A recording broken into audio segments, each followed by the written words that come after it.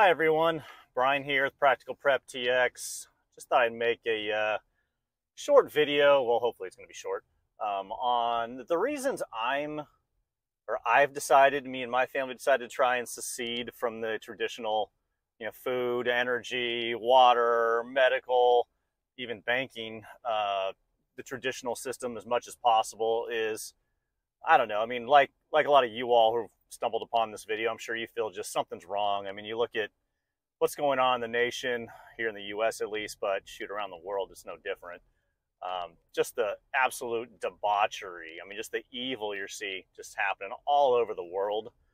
I was in the financial sector, and technically I still am, as an investment advisor and manage stock portfolios and things like that. And, the numbers just haven't made sense in a long time. I mean, you look at our national debt, which is what, now over $34 trillion. And as of right now, which is, what is it, March 5th, no, March 6th of 2023, interest rates are now marching a lot higher. And that means our national debt is going to be rolled over at higher interest rates. So I think in the next couple of years, I think just the interest alone in our national debt is going to be like, I don't know, cover almost half of tax receipts or tax revenue brought in. So obviously that's not sustainable, and how that's going to end, nobody really knows. Even in the financial sector, they can pretend they know, but they don't, trust me. These people aren't all that smart. And I mean, frankly, I was worried about this 10 years ago when I first got into the stock brokerage industry. But, everything seems to just power on and keep going. But I think the reason for that is because the normalcy bias. The markets, our financial markets, are mostly based on faith. As long as everyone believes everything is okay, everything will remain okay, at least in the financial market side of things. So that has really pushed off the inevitable, but eventually gravity catches up with you. Gravity works here just like it works in every other country around the world. It just takes a little longer here in the US because we do have the reserve currency. So our currency, no matter how much we print it, it's still in demand around the world. And that's not a common thing for other countries. So they tend to not be able to spend recklessly for as long of a period as we do. But anyway, that is obviously one issue, or one reason I'm seceding from the system as much as I can. Another is, I mean, just flat out, COVID was a real eye-opener. When what was that? Well, now almost 2-3 years ago, when the supply chains just really froze up there, when nobody was going to work, and we saw our grocery stores out here in Texas, the shelves were becoming empty. There were still items on the shelves, but you may go there and there's no steak, or you may go there and there's no chicken, and no toilet paper, for instance. And that was a real wake-up call to me that, you know what, my gut feeling is becoming reality. So it's time to go ahead and put the pedal to the metal. So for the last few years, I've been on my 15 acres here trying to do everything I could to expand, grow a garden, grow our own food.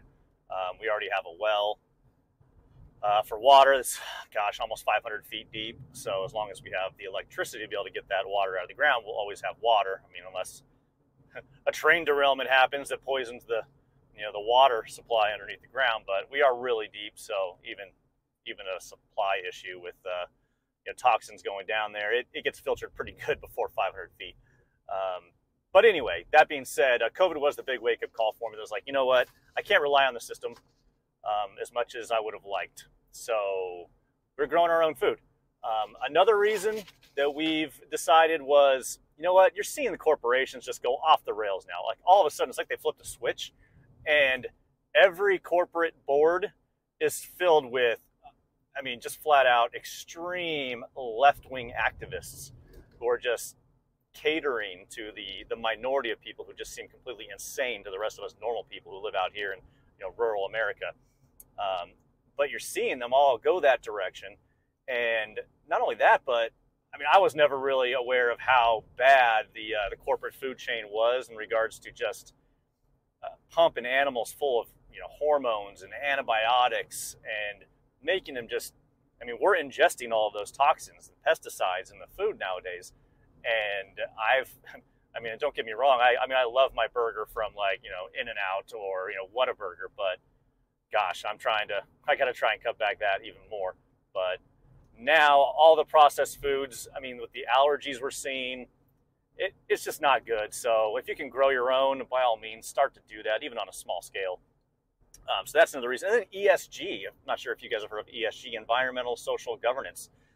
It's like a credit score now that a lot of big banks are using, like Bank of America, JP Morgan, to rank how environmentally, I mean, okay, let's just call it the way it is. They're basically rating how politically correct you are or your company is, and these are going to be moved, I think, over to the personal side of things, where if you're investing in oil and gas or investing in farmland, dairies, you're going to have a lower ESG score, and eventually I think they're going to use that as a credit score that's going to be used to push you into not, I guess, or living the way they want you to live.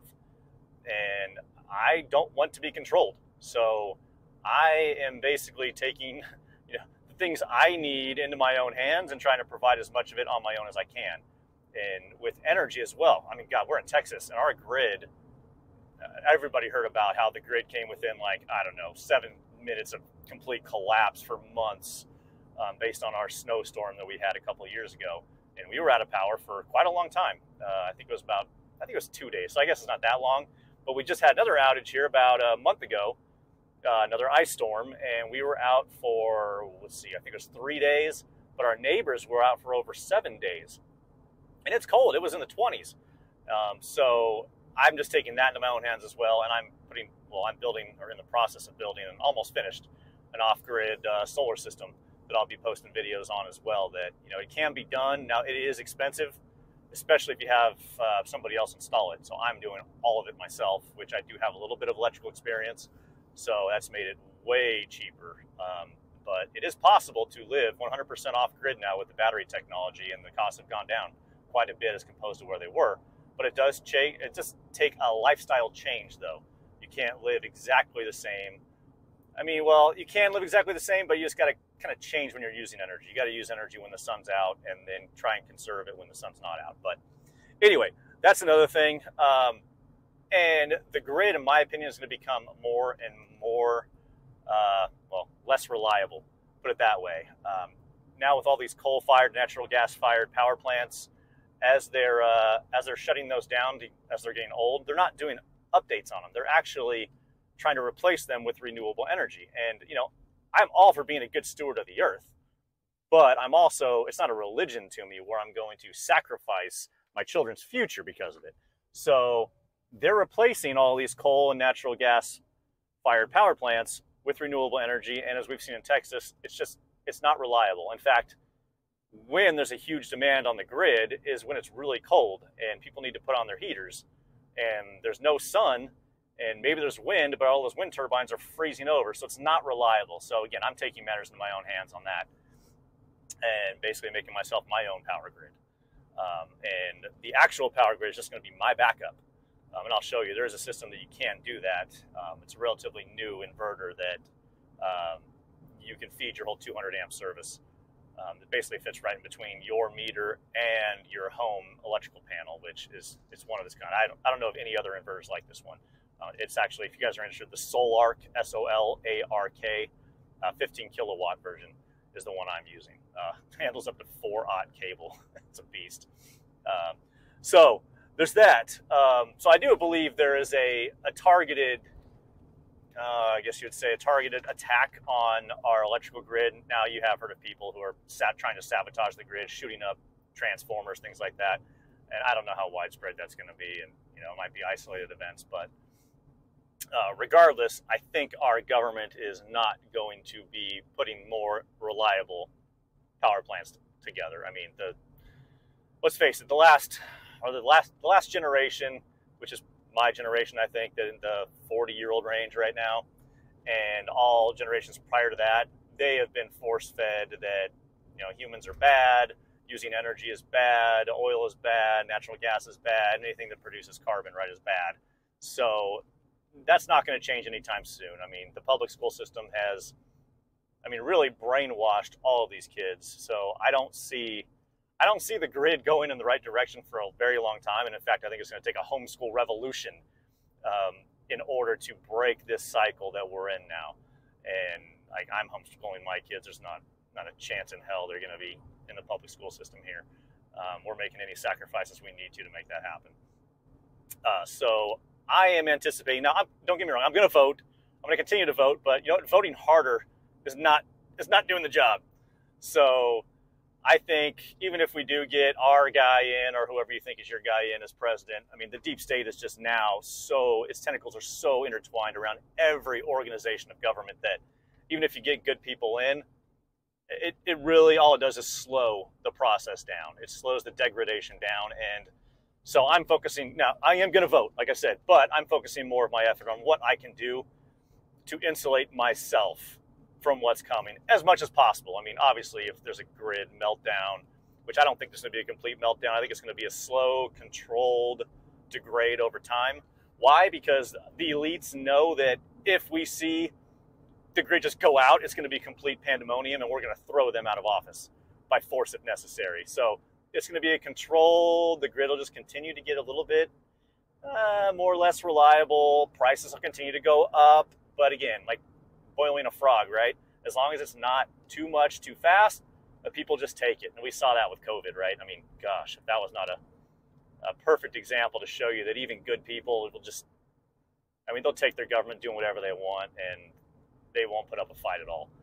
Some of us did, but I mean, I've seen enough good people that I know that just turned a blind eye to it and let some really bad things happen because they just didn't want to lose their job, which, I mean, I understand your job, but you know, my character is more important than my job. So, why else am I doing this? I mean, the culture is just degraded into a cesspool, and anyone who's been watching, you know, any of the news media can just tell. I mean, drag queen story hour, all this crap that, I mean, I just want to eject myself completely out of the system. So that is really the reason I'm doing this. So I'll be posting videos on exactly what I'm doing, the products I'm using to help me with that. And in fact, one of those I just wanted to share right now was I just purchased, and I am an affiliate of them, but I bought the product first to check it out because I thought this was really needed, is a Jace medical kit here. So what this is it's a emergency antibiotic kit with all the standard antibiotics that you would need for standard infections. And they give it to you in a pretty big supply for a couple $100. I think it's like $259 for US. I think it's like $359 in Canada because of the additional regulations and the hoops they got to jump through. But that kit will supply you in an emergency with antibiotics, the critical antibiotics that you would need for different infections. And it also comes with a little book, which I think I have right here, that explains which exactly antibiotic they're giving you and what it can be used for. So, and they also give you, included with that is access to a physician. So if you have questions, you can give them a call and they'll help you walk through how much of each one to take for what type of infection. So, and the reason I got that was because during COVID, they wouldn't even let you order certain types of medication. Even if your doctor wanted to, the pharmacies weren't even releasing it. And for obvious reasons, because this is posted on certain platforms, I'm not going to say which one they are because they'll just censor me, because that's how crazy the world's gotten. You can't tell the truth anymore. But this, I'm worried that, you know what, who knows what the next pandemic is or whatnot, and who knows at what completely safe medication they're going to say is not safe anymore and refuse to give it out. So I don't know. I think it's better to be prepared. So I do, because I am an affiliate of theirs, I can get you $10 off as well if you use the discount code Brian, BRIANZ, like the letter Z is in zebra, and then 10, Brian Z 10, 10. It's just 10, don't spell out 10. So BRIANZ 10. Now I'll get you $10 off, and hopefully that'll help you all out as well. But I forgot to mention for Jace Medical, this little antibiotic kit that I've got here. I'll leave a link in the description with also the coupon code as well. But it is Jace, J-A-S-E Medical. So yeah, check them out. Please subscribe to this channel, share it with other people. I'm going to be doing just practical things, or showing practical things on these videos on what I'm doing. And I've got a couple already on my dairy cow that I have. My Jersey A2 cow that we milk every single day for all of our milk, cheese, and you know, I'll probably put a little card here up in the top of the screen so you'll see it, so you can go watch that. But how I'm doing it on a really small plot of land, how I have an off-grid water system, which I'll do some videos on that, my solar systems I mentioned, chickens, everything I'm doing to try the garden, everything I'm trying to do to just tell the system to, go pound sand. So anyways, thanks a lot, everyone, for your time. Sorry, this video went a little longer than I anticipated, but when I get railing on this stuff, it's hard to stop me. All right, thanks, everyone.